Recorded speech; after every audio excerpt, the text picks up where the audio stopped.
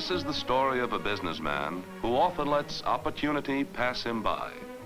A man whose horizon is limited. Limited by habit, by the daily routine of 25 years' service to his friends and neighbors. Old friends, mostly, who still like to trade with Bill Jackson, even though service might be a little better or prices a little lower somewhere else. Yes, Bill, like a lot of folks, is quite content with the small circle of his own horizon.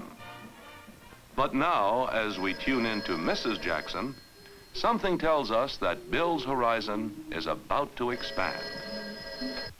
Hello. Yes? But this is Miss Jackson. Who? Alan Beckham, the travel agent. Yes. About the reservations for your trip, Mrs. Jackson. We got everything completed this morning. Steamship tickets, hotel arrangements. It's a real bargain for a fine vacation. I know you'll enjoy it. Yes, you sail on the 29th. Can you come in for the tickets? Yes, Mr. Beckham. Yes, I'll have my husband pick up the tickets on his way home for lunch.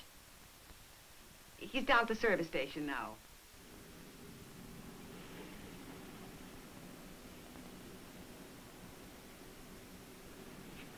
Down a quart, Judge. Quart and a half, maybe. Let her go.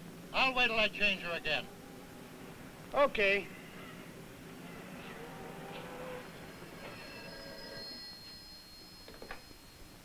Jackson's Esso Service, Fred Rodman speaking. Oh, yes. Hello, Miss Jackson. Well, he's out at the island with Judge Bailey. I'll call him. Oh, sure. Be glad to tell him. Tickets at Beckham's. Uh-huh. No, he'll be here for a while yet, I guess. The Esso salesman's waiting to see him. Okay, Miss Jackson. You're welcome. Nothing doing, I told him. Don't count me in on any committees. Once they get you in on those town committees, you got no time left for anything. Well, we better get a few of you practical businessmen on some of these planning committees. For in another 10 years, you and I won't know this town. You hardly know it now. It's growing too fast. You could handle a committee job in the time you waste fishing.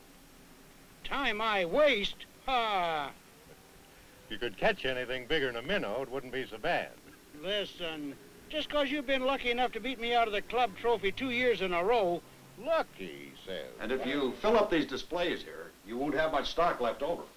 I'll put down what I think you need and check it with Mr. Jackson. Here he comes now. Sorry to keep you waiting, Charlie. Got plenty of time. Just going over the stock. Miss Jackson just called. Note for you here on the desk. Oh? I'll catch it.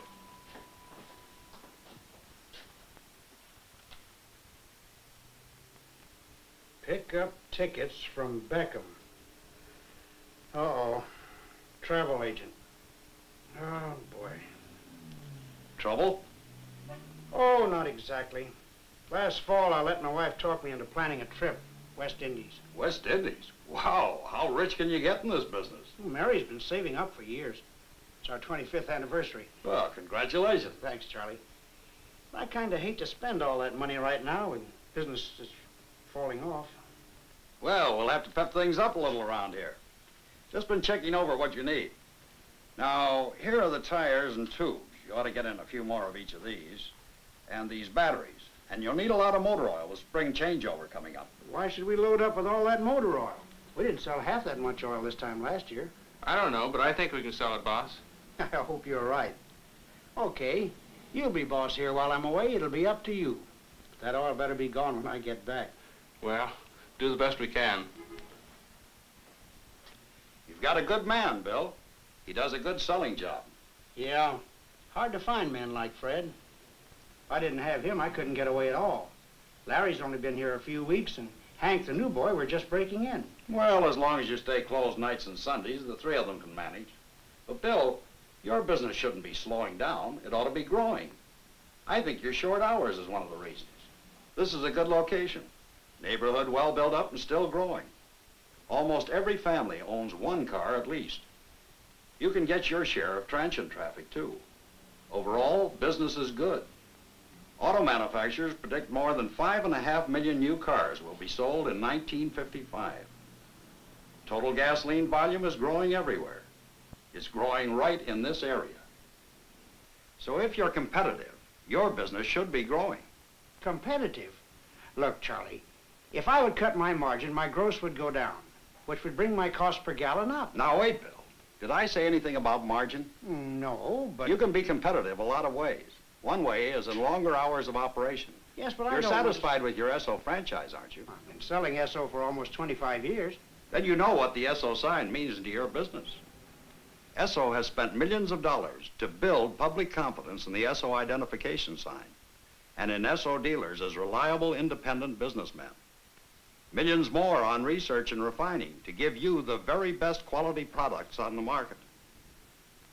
As long as customers are free to choose where they'll buy and are satisfied with the price, you have the competitive advantage of years of public confidence in your sign and your products.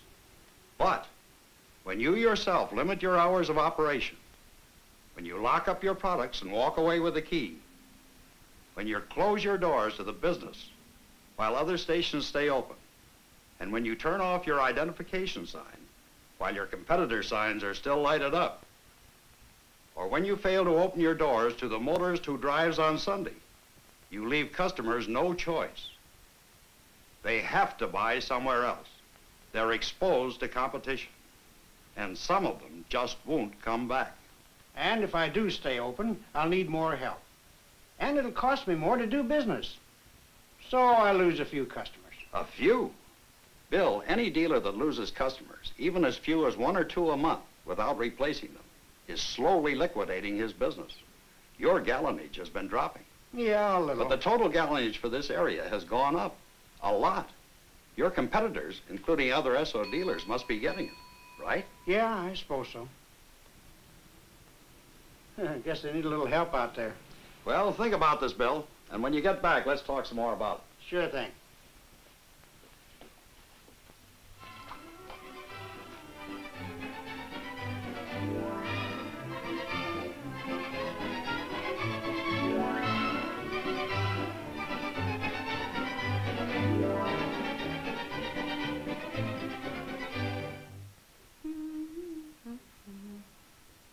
Bill, that you? Yep, it's me. Get the tickets? No, I didn't have time. Didn't have time? Bill, we've been planning this trip since last fall. But it seems to me you're acting pretty cool about it lately. What's the matter? Nothing's the matter. I mean, when we first talked about it, I thought it was a swell idea. After all, we didn't get any vacation last summer. Last summer? Why, Bill, you and I haven't had a real vacation by ourselves together since little Mary was born. And here I am, a grandmother. Last summer, indeed. Don't you want to go? Oh, of course I do. But you have to be practical. This trip's going to cost a lot of money. Well, I've scrimped and saved so we'll have the money. And this is one time that we're going to do as we've planned. It's always the same. You just can't imagine that station getting on without you. Oh, Fred can take care of the station. I just thought if we could put it off a while. Put it off? Put it off? William, you can do what you want to. I'm sailing, and on the 29th.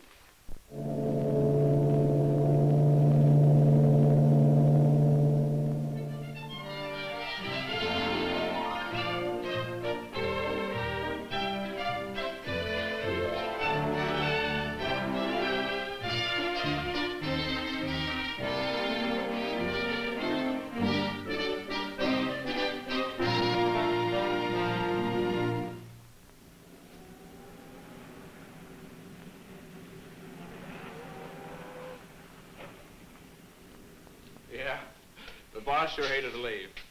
You'd think he was going to jail instead of on a pleasure cruise.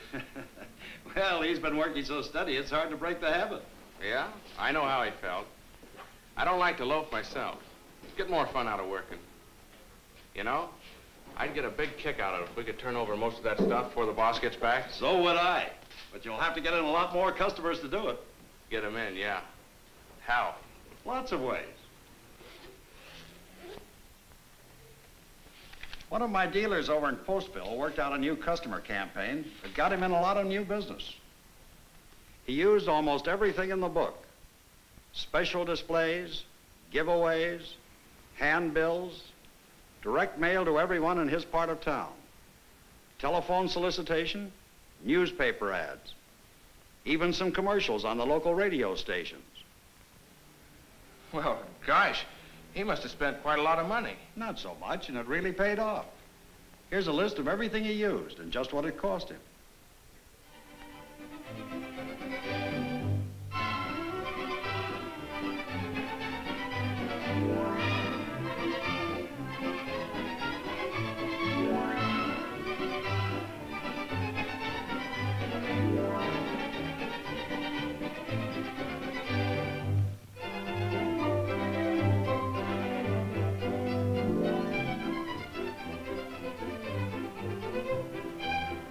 Boy, sure be fun to go fishing in that thing. Some difference from fly casting back home, huh? Mister, we need another couple to go along with some people we have here in the boat. They're all ready to go fishing. They'll only cost you $15 for a nice day's fishing on the ocean. Why not, Bill? For 15 bucks? Oh, no. Oh, why not, Bill? You'd love it. Come on. When you get a big fish, I'll take your picture. Come on. We might never get another chance. We? You mean you want to go along? Why not? Well, it might be rough out there. Well, I'm game if you are. If I am, okay, Grandma, you asked for it. All right, Captain, you got yourself a couple of customers. Okay, folks, let's go. Sure thing.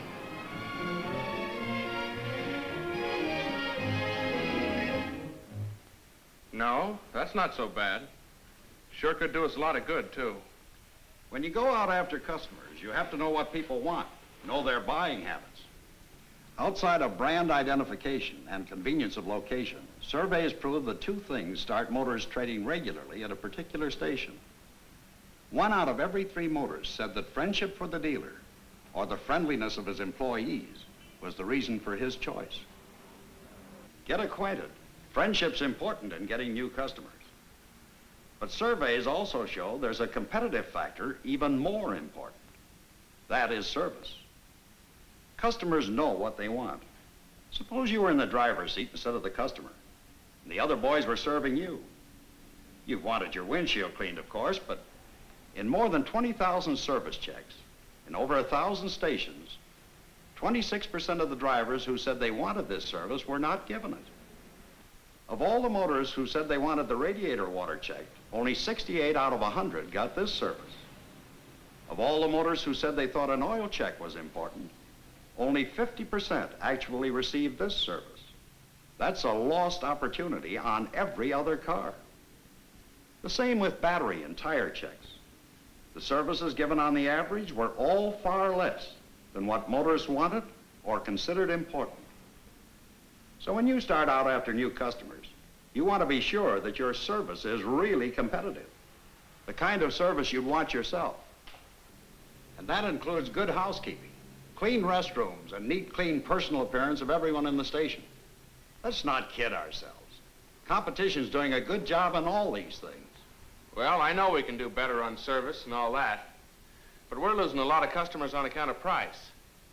There's Shell and Gulf dealers down the street here selling lower than we are. Sure, I know. But price is the dealer's own problem. Your boss has a different slant on it than your competitors do. But they're getting business, and you've been losing it. Look here. For the last 6 months, you've dropped on the average of close to 4,000 gallons a month, below the same months a year ago. And even that was down from the year before. Well, let's see. At our margin, that's a loss of about $240 a month gross. That's right. But suppose we did meet their price. We'd have to get back a lot more than 4,000 gallons a month, wouldn't we, to come out the same? Just in gasoline, yes. But that kind of figuring is what misleads a lot of dealers. What's your average sale of gasoline? Oh, I don't really know. Well, let's say 8 gallons, just for a round figure. Now, 8 into 4,000 goes 500 times, right? Sure. So when you drop 4,000 gallons in a month, what you've actually done is lose 500 customer contacts. 500 times a car that should have been at your island just isn't there. And with it disappear all the sales opportunities that every car at your island represents. That 4,000 gallons of gasoline that you didn't sell and your competitors did sell represents perhaps 60,000 miles of driving, which would call for 60 lubrication jobs, at least 30 oil changes, 2 sets of tires and batteries, spark plugs, transmission fluid, and any number of other possible products and services. In other words, it isn't just 4,000 gallons of gasoline you're losing, though that's bad enough. It's 500 chances to make additional profit, 500 opportunities to win confidence and repeat business. I wish the boss figured it that way. I'd like to give these guys some real competition.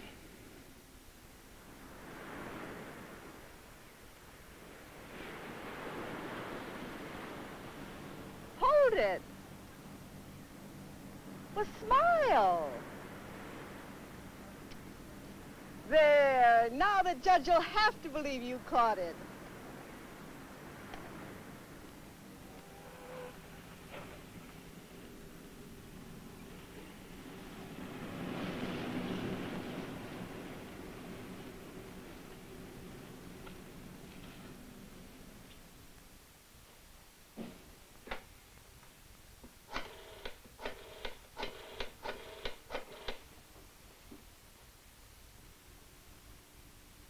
Hello, honey.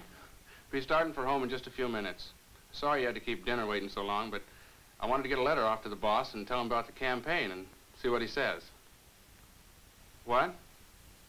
No, it doesn't take that long just to write a letter, but the customers kept coming in and... Well, of course I could have turned the lights off, but I was kind of curious. I've got an idea that we're losing a good bit of business by closing at night. Of course it's not my loss. Well, I want to make a good showing while the boss is out of town. All right. All right. I'm coming.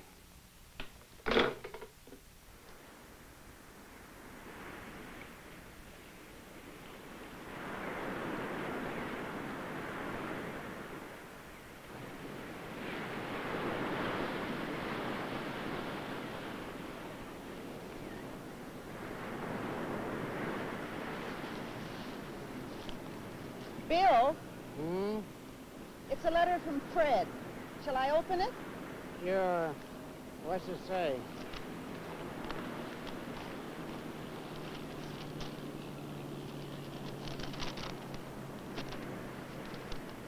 Dear boss, well, how are you getting on with all those dark-eyed senoritas? They should see you. Sure hope you're having a good rest. Things were a little slow the first few days after you left, so I decided to stir up a little action. First, I ran an ad in the Town Herald. Ha! Newspaper ad. Waste of money. They gave us a special price on a half page. A half page? Is he nuts? Well,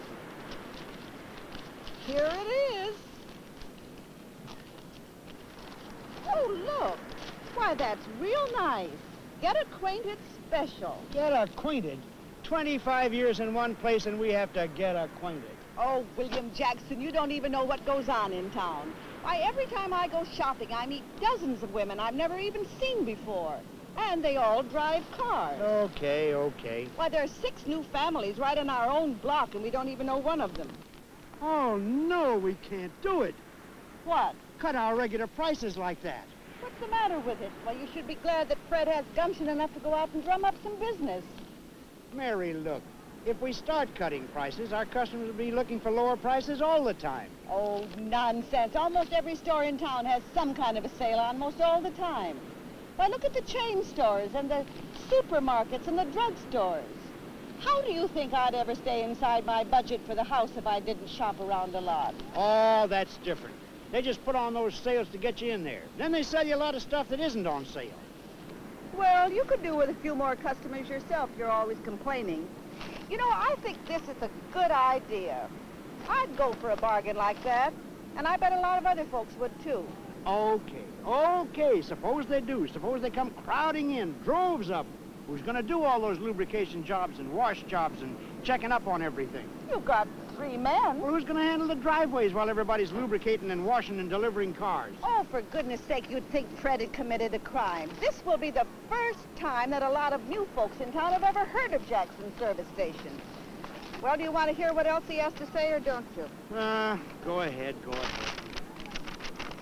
Well, he says, you know, I think it would be a swell idea if we could meet competition with our gas prices. But I don't want to do anything until I hear from you. Well, he'll hear from me, all right. I'll go and get it off my chest right now before the mail goes. Cut gas prices. Huh? Bill? Yeah? Here, while you're writing, send him this. It's a snapshot of you and the fish. And Bill, don't forget to ask about his wife. Okay.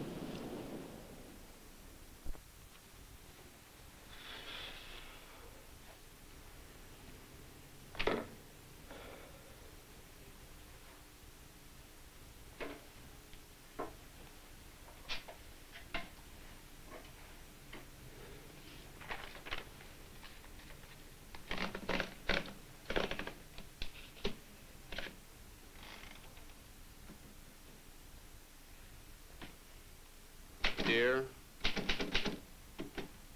boss and Mrs. Jackson, thanks a lot for the picture. When it came, we all got a big kick out of it. You look like you're having a swell time. Well, while you're taking it easy, we've been busier than one-armed paper hangers. The spring changeover ad I put in the Herald kind of started things going. It began to get us all pepped up, even before it came out.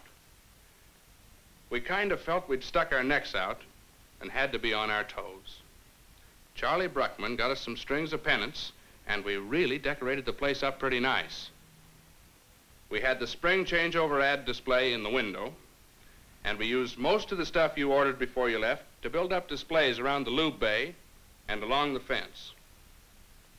We had the paper print us up a bunch of handouts that we could use in the station and around the neighborhood. Now look, fellas, we'll hand one of these to every customer. And don't forget, each new customer we try to sell the spring changeover to, we're trying to turn into a regular at the same time. So we've got to give them better service than they're getting now, no matter where they trade. Good afternoon, sir. Swell day, isn't it? Good afternoon. Beautiful day. Good afternoon, ma'am. Glad to see you. We're going to do every windshield. Show each customer how careful we are to give him a perfect job. And we're going to solicit a full tank of Esso Extra from everyone. Fill it up with Esso Extra, sir? Yes, please. And don't forget the rear window while you're at the back of the car. Be sure to take a look at the tires, too. We're going to check everything. Take nothing for granted. And at least while this special's on, we'll make a test on every battery when we check it for water level. Show people that we're in the battery business and know what we're doing. And let's use a whisk broom whenever we get a chance. It's a little extra service customers like, and a good way to get a look at the oil change sticker and speedometer reading. I gave the fellas a real going over on order of service, and then made them solicit every customer for a spring checkup special. They weren't too good at first, but after a few flubs, they did all right. Yes, ma'am. Now's the time to have your car put in shape for spring and summer driving. And we'll give you one-stop service. Everything you need at one price. You see, we go by the chart for your own car. So we lubricate every point with exactly the right oil or grease. That includes the transmission and differential, draining the oil and refilling with new Uniflow, washing the car and flushing the radiator. A complete changeover for summer driving. This is the whole list of what we do. It's a real bargain. Suppose I come over and pick up the car. We'll service it and bring it back. When the boys did sell the deal, they were really proud of it. It was a new experience to be really selling something. We got more cars for checkup and lubrication than we could handle in regular hours. We had to work late. So I decided to take on another man, at least temporarily. Got a fellow that worked in a service station before the war and did mechanics work in the Army. He took the job on a temporary basis. So, of course, if you don't want to keep him, you can let him go when you get back. Hey, you see? They bit off more than they could chew, just like I told you. Just hire another man. Where's the profit in that? Well, it sounds very sensible to me. With another man, you won't have to work so hard yourself when we get home. And you can take in more work and make more money. Is that all he says? Oh, he goes ahead beefing about the price. Was hoping you'd let us go ahead. Getting some kicks lately from customers that have been trading with other stations. Well, you can't satisfy everybody. Even Judge What? Gracious, what's the matter? He says, I saw Judge Bailey go into the Shell station yesterday. Why, that old skinflint. Why, he's one of your oldest customers. Do you mean to tell me after all these years for a couple of pennies? Well, you can't blame anybody for wanting to save money. Bill, why should you have to get higher prices than anyone else? I'm not getting higher prices. They are cutting prices. Well, what's the difference? Look, my customers never kick about prices. I don't kick either when I'm overcharged. I just go someplace else. Overcharged? Look, don't you care anything about service? Of course I do. But sometimes the stores that have the lowest prices often have the best service, too. That's how they keep their customers and make so much money. No. Oh, now don't get all worked up again. You'll be home next Friday, and you can take care of everything when you get there. I'll take care of everything right now. I'll show that old double-crosser.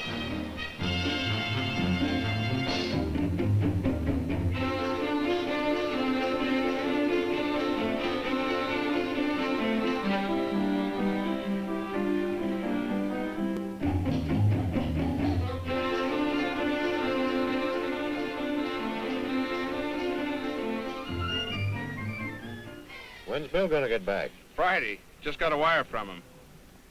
Kinda miss him. Like to take him out fishing. Makes him mad when I get a good one.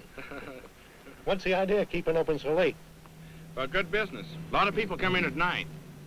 The oil's okay, Judge. Say, you notice the difference in the engine since we put in the Uniflow? Well, runs all right. Don't notice too much difference.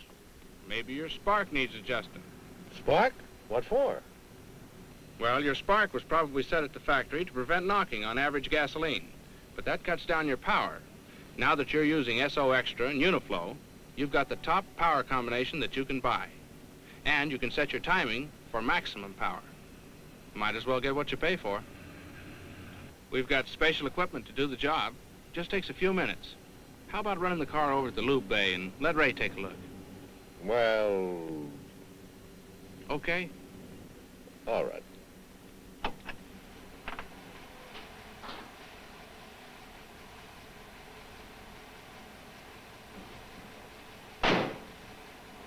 Okay, Judge, I put her up a few points. See a big difference now. Take her out and try her. If she doesn't run better, let us know, huh? I'll let you know darn quick if she doesn't run better.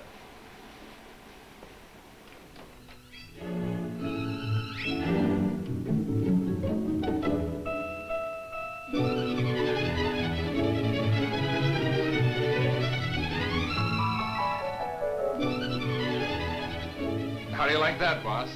Nice publicity, huh? Yeah. Say, that's all right. That's good. Not bad at all. Ray? Boss, I'd like you to meet Ray. Ray Hilton. Ray, meet the boss. Glad to meet you, sir. I'm here kind of temporary, I guess. Well, we'll see about that. Nice to meet you. Excuse me. Sure.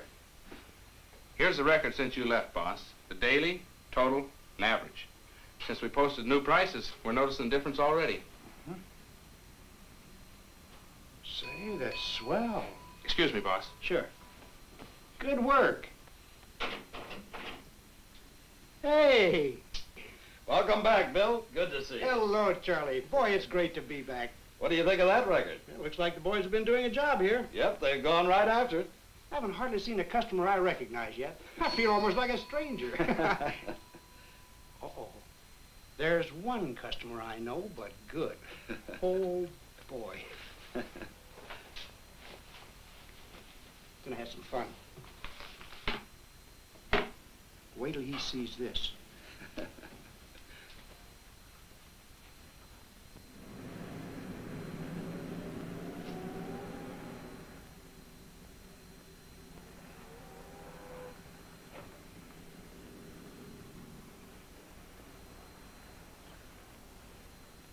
Yes, sir. Want something? I want... What the... Bill! Welcome home, you old scoundrel. Good to see you back. Sure is nice to be here. Hey, you seen the news today? So I can't catch anything bigger than a minnow, huh? That you? Sure is. What a fake. Darn good camera trick, though. Makes it look almost real. Almost real. Huh. I'd like to see you hooked onto that thing. Door up with Esso Extra, Judge? Okay, Fred. Well, it's okay, Judge. Right in the line. Have you met Ray, Judge? Ray Hilton? Sure. Ray fixed up the old bus so she runs like new. A little more pep, huh, Judge? You bet. Ray is going to be with us right along now. Thanks, Mr. Jackson. Okay, boy. More help, you know. Gives me a little more spare time. Say, remember that committee job we were talking about before I left?